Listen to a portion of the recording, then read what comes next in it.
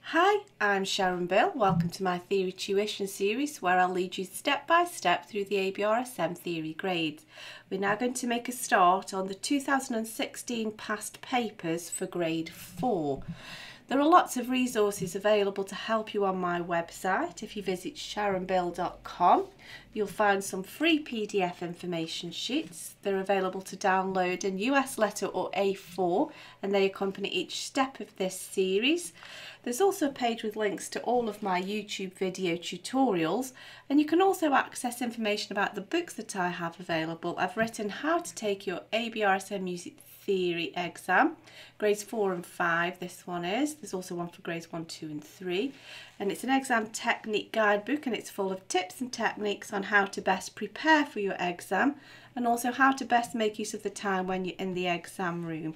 So if you visit sharonbill.com, it's all there for you. If you can give me a like, that would be fab, and subscribe to my channel to keep updated. And so now let's turn to the first section. So let's turn to page 1. So we're going to be looking at paper A, the first section of this paper.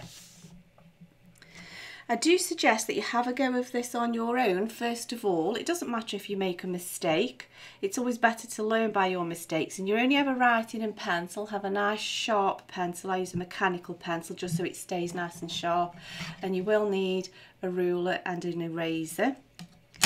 And so I hope that you've had a little go of this yourself. Please do if you haven't, and then come back to the video and we'll work through this together.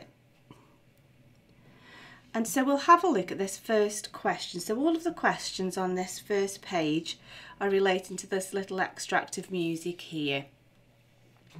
And so let's see what the questions are going to ask us.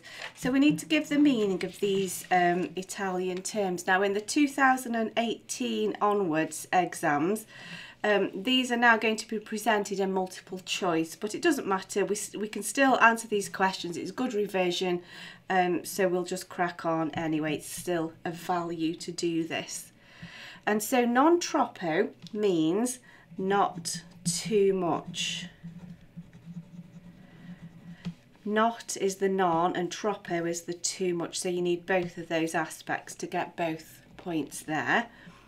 Espress is short for espressivo, which means expressively. Not too difficult to guess that. Or I suppose a better sentence structure would be to say with expression, so either of those will do. There's a lot of Italian terms. There's also some French, and then in grade 5 there'll be some French and German as well. And so I really do recommend that you take your time to revise these. Maybe go back over all of your grades 1, 2, 3 and 4 and group them thematically, even colour code them, whatever it takes to help you to revise these, because the list just grows ever longer. Okie dokie, let's carry on. It asks us to write as a breve or a double whole note an enharmonic equivalent of the last note in bar 4. So we need, notice which clef we're in here, so we need to write an F natural, a low F natural, but we need to give an enharmonic alternative. So your choices there would be, we could either call it E sharp, and so as a breve we need, and then the sharp sign, or I suppose another answer could be G double flat.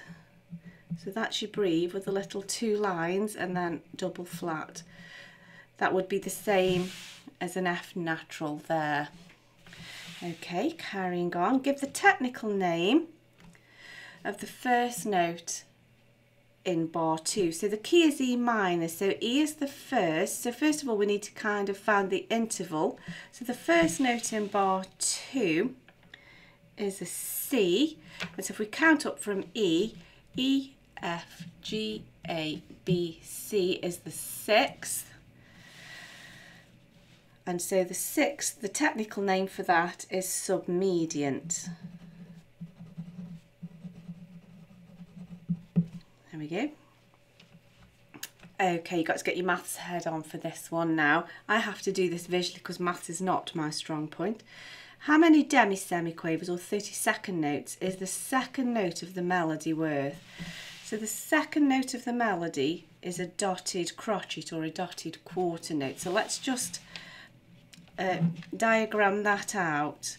So I'll just mark this here. So we know that a crotchet or a quarter note divides into 2 quavers, 4 semiquavers, and so therefore it would be, I'm running out of space, so it would be 8 demi-semiquavers or 32nd notes, and then a dot is half as much again, so half of 8 is 4, so altogether the answer would be 12. So there's the answer. Give the letter name of the lowest note in the melody. Let's have a look. So we just got to scan through and find which the lowest note is. And just glancing through, we can see that it's that one there. And so that one, we need to answer that. It's in the bass clef. Now, if you're not very comfortable off the stave, let's count up an octave, including this interval. 1, 2, 3, 4, 5, 6, 7, 8. Takes us to here. Good boys deserve. And so we know this is a D, but an octave lower. So there's our answer, D. Okay, this last one on this question. Rewrite bars 7 to 8 using notes and a rest of twice the value. So we've got to double everything. Remember to include the new time signature.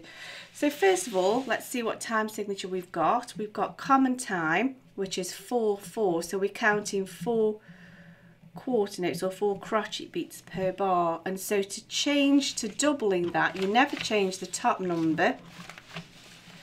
And so our time signature now will be 4, but instead of quarter notes, it'll be half notes or minims. So our new time signature will be 4/2. That's that one then.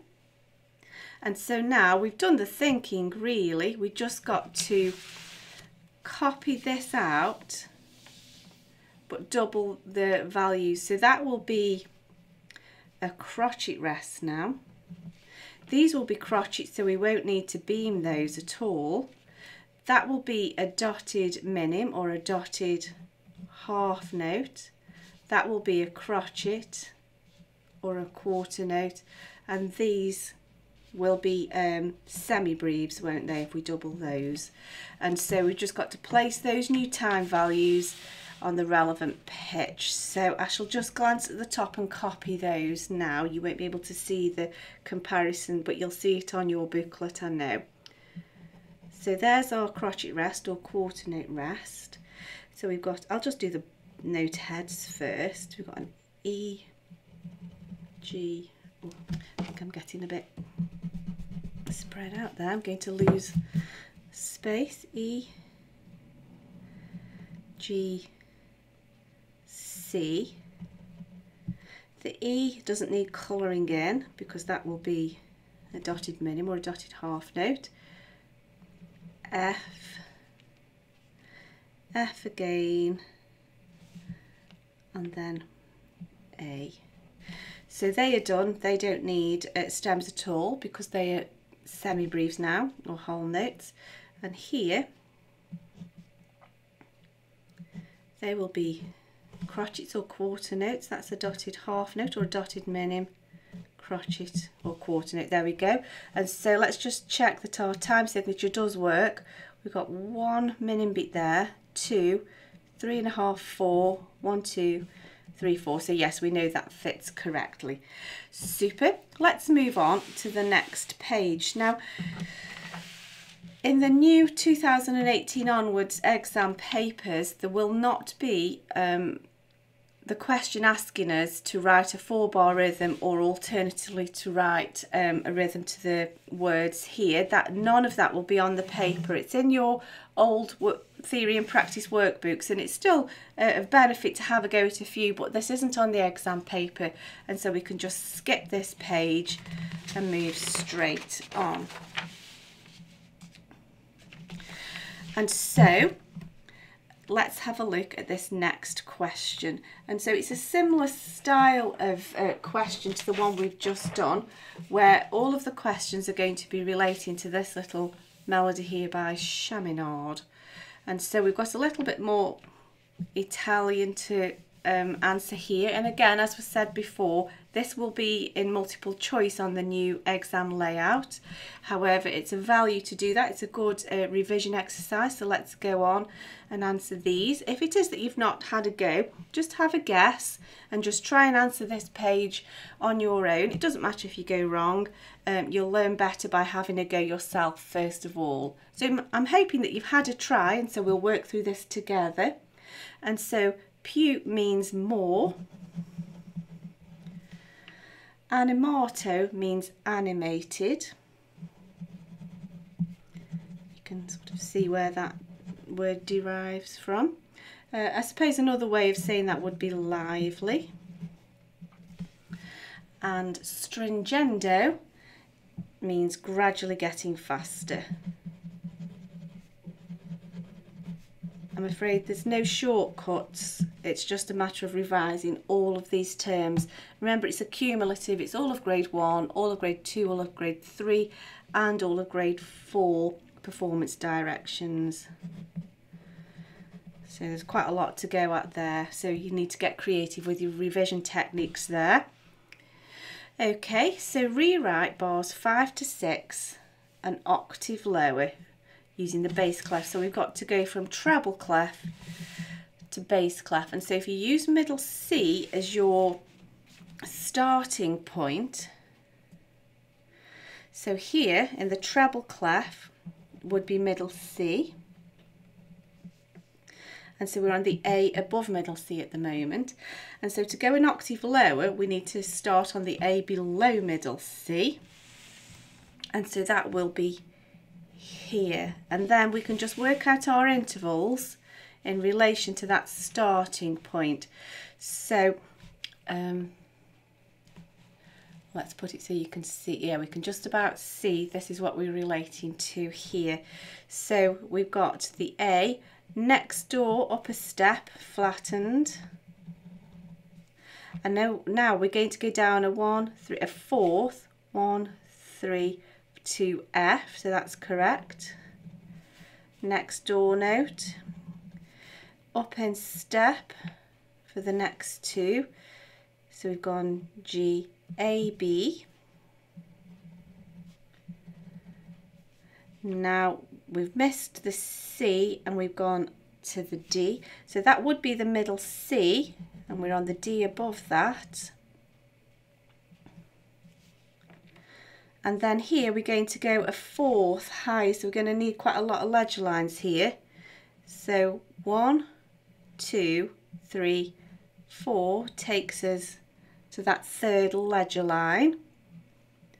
Let's carry on. So we're going to go down a third. We're going to go down a third to the E natural. So remove one of those ledger lines. And then up a step takes us to the F. Dot that, same again, tied. Okay, so that's the thinking done. We've just got to add the stems, but of course now we've got to rearrange the stems because we're now above that middle line. So the stems are now going to come down. Use a ruler, I think, here. Oh, I've gone too far. Dearie me. Just going to there. So this is the nice bit now. We've done our thinking. Just got to beam these together. And then that's a quaver, an eighth note, dotted crotchet, quaver. And I guess we can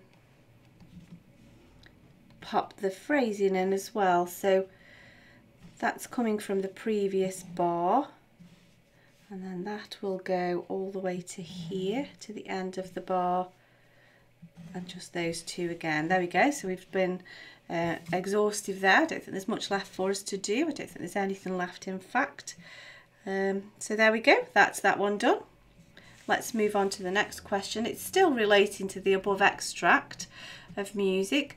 So section B, question 1 asks us to add the correct rest or rests at the place marked with a star to complete bar 6. So let's have a look at bar 6.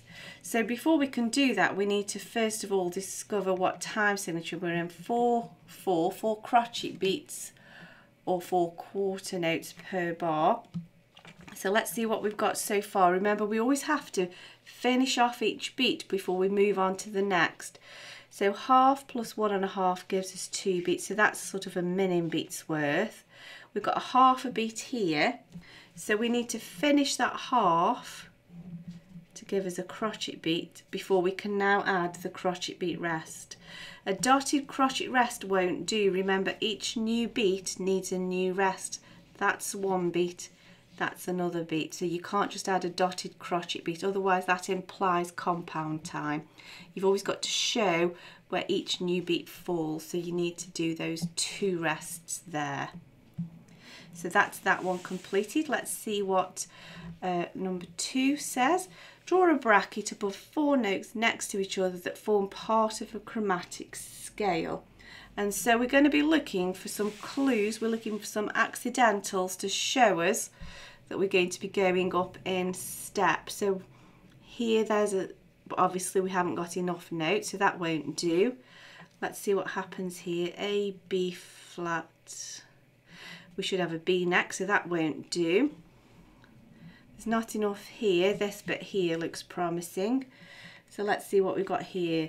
Now, if you find this difficult to imagine, just sketch yourself out a piano keyboard and you can always visualise the intervals more simply. So let's see here. So let's start before this sharp. So we've got a G sharp, an A B flat. There we go, that's the bit that we're after. So we've got 4 notes there. That's what the question asks us.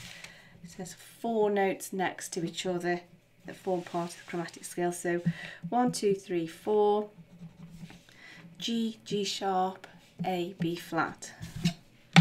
So you look for some clues, you look for some accidental signs first, and then you just have to take it from there.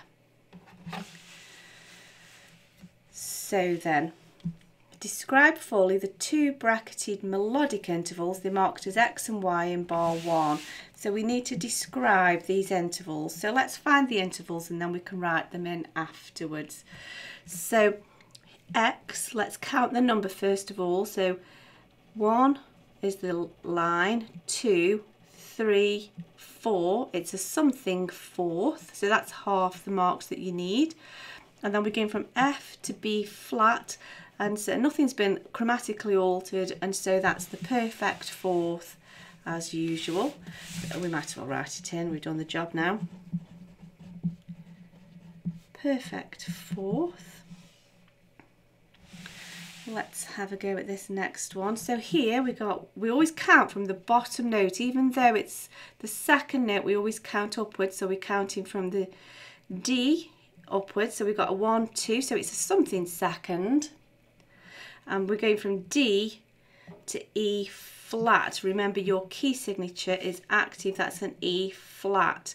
Now D to E would be major, part of the D major scale. E flat has brought that interval lower and it's a minor interval, so that will be the minor second. We've made it smaller, so minor second.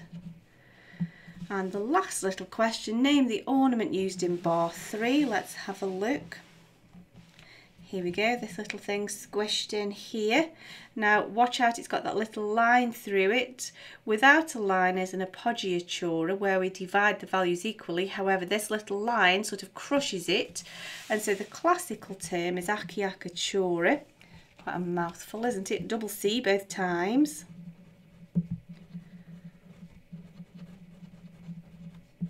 Alternatively, you could call it a crush note, which kind of makes sense, or you could refer to it as just a grace note. There we go. So that's that little bit done too. So we'll leave it there for today. I do hope that's been helpful to you. We'll continue with the rest of the paper another time. Thanks for watching. If you can give me a like, that'd be fab. I do hope that you're finding this useful. Please subscribe to my channel to keep updated. There's lots more to come. I'll see you next time. Bye.